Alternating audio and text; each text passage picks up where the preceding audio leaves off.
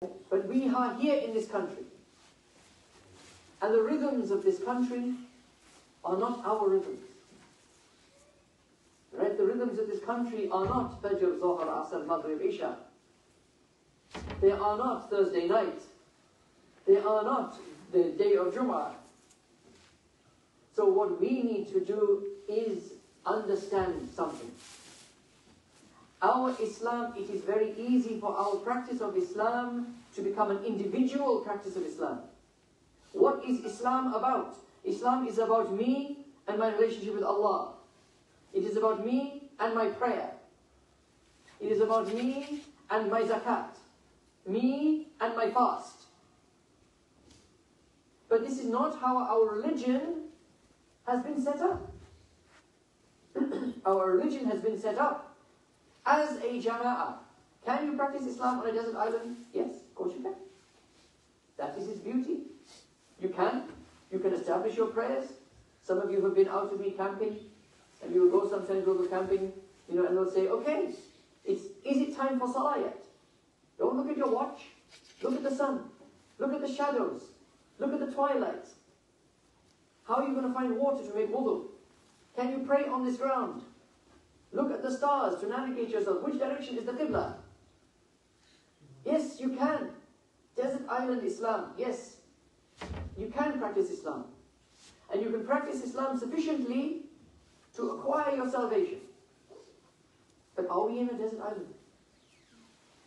When you are not in a desert island, when you are with other people, then your Islam includes other people.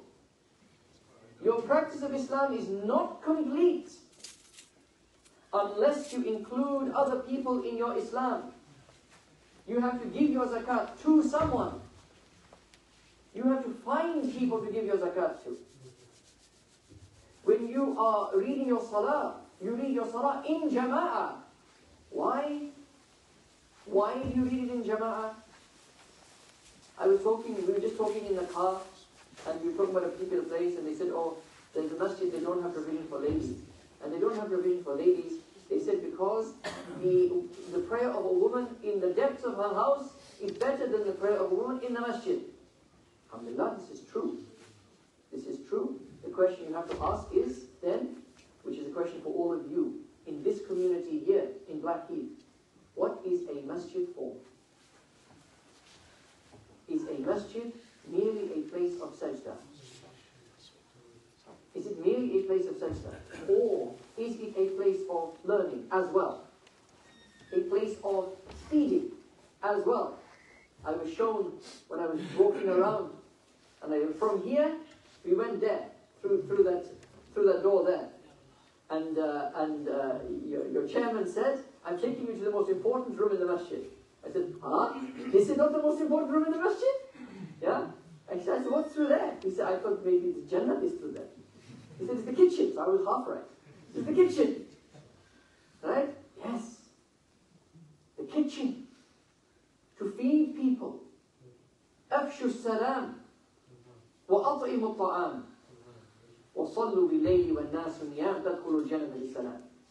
First advice of Rasulullah sallallahu alaihi wasallam upon entering Medina, upon establishing the community, what did he say?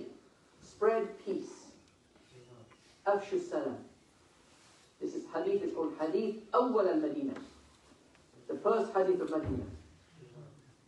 Okay? Afshu salam. Spread peace.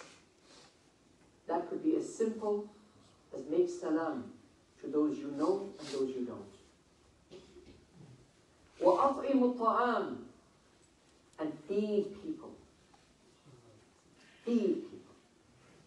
So in other words, fulfill the needs of their stomach and the needs of their heart. Right? Feed people, you have filled their stomach. You spread peace to people, which is encapsulated in the salam that you make. May peace be with you. May Allah, who is as-salam, be with you. Now you have filled their